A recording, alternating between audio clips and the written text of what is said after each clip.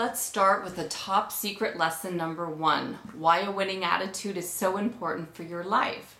Attitude is the perfect place to start with our secret lessons. You know when you have a good attitude about something and when you don't. If something's bothering you, do you complain about it? That won't help. You must learn to respond to situations, to learn more, to find out what you don't understand about them. For example, you receive an email and you think it's disrespectful. Someone saying something to you that you don't like. What do? Do you react and write back all nasty? Or do you respond and find out what's wrong? What might you be missing? Sometimes it's not easy to take the time to respond, to find out more, but you've got to learn how to control your attitude. Top secret lesson number 2. What is your mind and how does it control your destiny?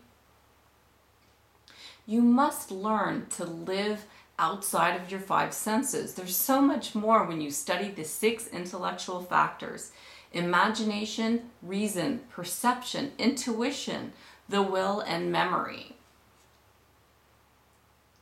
Everything starts to change when you take over your power of thought. With reason, you've got to learn how to use your inductive reasoning factor. It's an amazing tool. It gives you such freedom. It gives you the ability to choose your thoughts. Your will. You have the ability to develop mental strength, and this strength is your will. It's what keeps you focused on your goals. It's a mental muscle that allows you to concentrate on studying. It's what helps you stay home on a Friday night instead of going out with your friends. You've got to learn to have the will. Let me give you an example of perception. I'm certain that you'll agree with me that your attitude is definitely an influencing factor with your success in all areas of your life. Your perception of a situation will determine your attitude.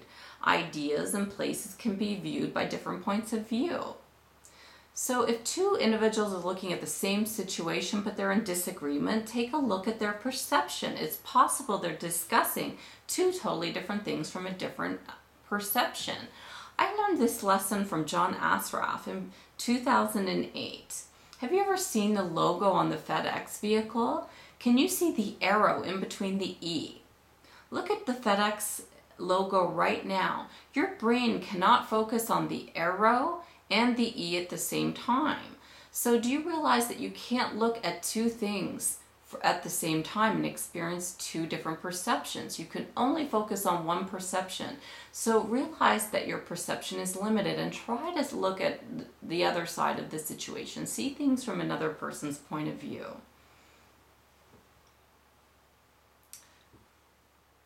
The memory, it's also an amazing faculty of your mind. Try to focus on learning things, memorizing things.